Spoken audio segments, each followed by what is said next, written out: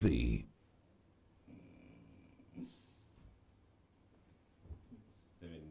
And I was at the coach towers this morning where at least many people are trying to get back to business, those who are operating along the Kampala Road. But this side of Buganda Road next to CPS, at least a few of them have opened their shops because the street was opened yesterday. There is some sense of paranoia.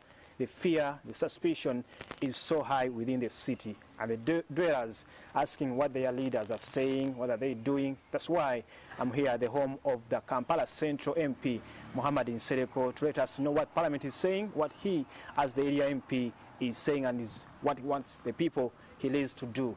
Good morning to you, Honorable. Good morning to you, viewers, and thank you, Mr. Ambide.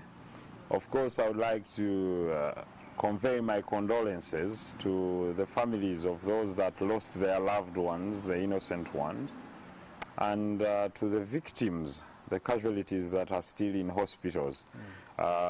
Please bear the strength of God. We are with you. And for those that have lost business as well on Parliamentary Avenue and CPS, of course, in my constituents, it comes as a sad day. It's a cast. It's not a cast of a shadow, but we can only say that we shall overcome, no matter what it is. There is no one that has the right to take lives of innocent people, whether in way of arms or illegitimately.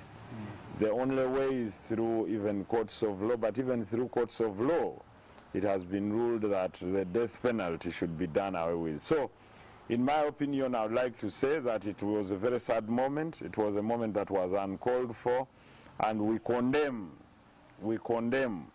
or we pass condemnation to all those that are perpetrators of what happened in Kampala Central.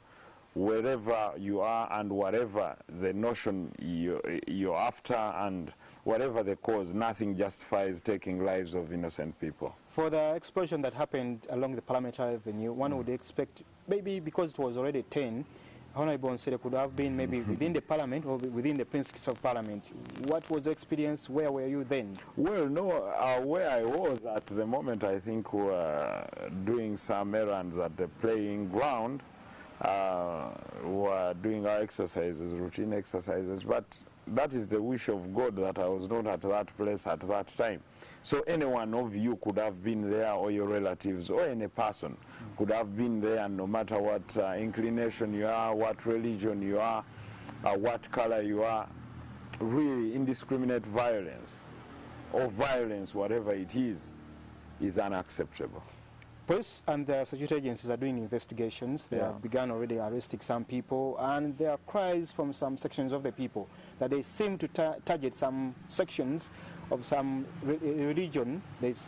People are saying that whenever security is carrying out a swoop like that, they seem to target a certain religion. And how are you looking at this? Well, unless you put task to the security agencies to explain that, yes, of course, the names that appear belong to people from my religion, which is Islam. But I would like to be categorical and clear on this matter. Islam does not condone violence in any way, and we as Muslims condemn these attacks. But also indiscriminate arrests. You remember after the murder of the late IGP Kawesa, many Muslims were indiscriminately arrested. This is coming from a pattern of history. Therefore, the government must come out to explain by showing proof that the person we are arresting tried to resist. That is why there was the introduction of camcorders on law enforcement officers in other countries that move with the video, move with the camera. Documented evidence. Yes, even if it's produced by the Uganda police or by the forces. I know people will think it's bizarre, but it's being carried out in other countries so that also enforcement officers are brought to accountability on the magnitude of force that they use. Because now it's becoming a trend that as we are apprehending this one, they try to resist, but there is no evidence whatsoever that backs up their claim. We are not saying that those that are suspected to be doing acts of terror should be left scot-free. And we are not saying it's an easy ride or it's a joy ride for them to go and apprehend those people. But now let's have some bit of evidence that yes, we had a camera which you can pin on the enforcement officers, and we see resistance. No one will blame you if someone was trying to resist and you used reasonable force to put them out of action or to try to apprehend them. But if it becomes stories and the same stories reoccurring day after day, it happened to Zebra. Zebra was not necessarily a Muslim, but it happened. Yes, but it happened to many other people now. It has been reoccurring to those after the incident of General Amara. Maybe it will deny us from knowing who the real perpetrators are. The evidence is what we need. Now, you can see that Ugandan troops in Somalia are facing a huge problem, that they went back and did retribution. Yes, they have been brought to book, but at least there was some evidence. Now, here what the countrymen want to know is, where is the evidence? So that people do not feel stereotyped. People from our Muslim community are keeping on calling us that, is everyone under threat? Is every Muslim under threat? And we have to, give them reassurance that it's not because of your religion that you're being targeted. And that is the role of the police force and the enforcement agencies, to come up with either camcorders or move with someone you really documenting. Because, you've gathered the evidence, you're moving towards the target.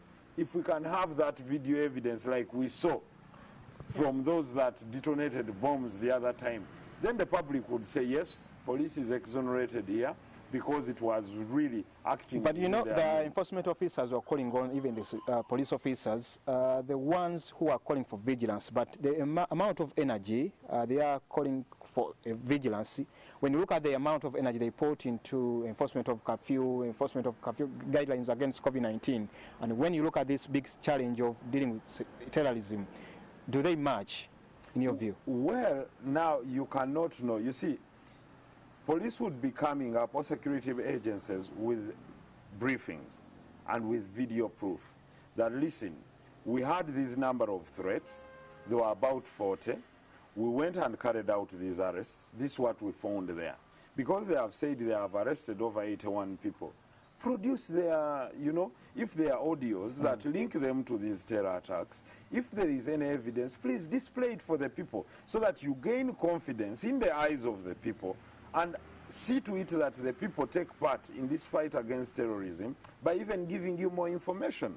Probably you're concealing more than what they would help you further this fight against terrorism. Therefore, my advice to police is, in community policing, try as much as possible to come out with, I know you'll be jittery to say that maybe some may be tipped off and they flee, but okay, after apprehending them, can you bring that evidence like you brought it on TV of those that detonated the bombs? That's what the public wants, in order to get that confidence that, listen, this guy was linked to X, this one was linked to Y, and this is what happened. Finally, but from the audios that you had, for example, after the police claimed it had eliminated Sheikh Chirev, the families are saying completely different things, that they came and beat us up and X, Y, and Z. So where is the version of the people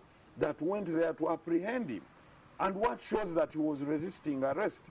Therefore, let's try to do the right things, even if it's for the right cause, not the wrong things for the right cause. Finally, speak to the people, the dwellers whom you lead. Some of them are now battling with loans, they are battling high commodity prices, the high fuel prices, the inflation is even up. Now they even have to deal with the fear and suspicion of terrorism. What would you tell them as you conclude? Well, I would like to tell all our people that we are in harsh economic times. Moving out of the pandemic and trying to transition, children have not gone back to school, so partially our economy is in lockdown.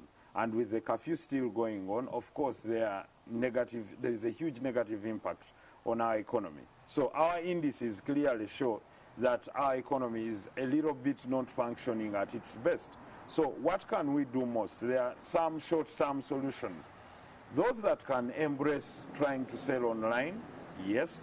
For us as your policy makers, we shall see to it that we fight as much as possible to try and relax the taxes. Government yesterday introduced about 100 billion, which I think is small, in form of support for SMEs, which is going to partner up with banks.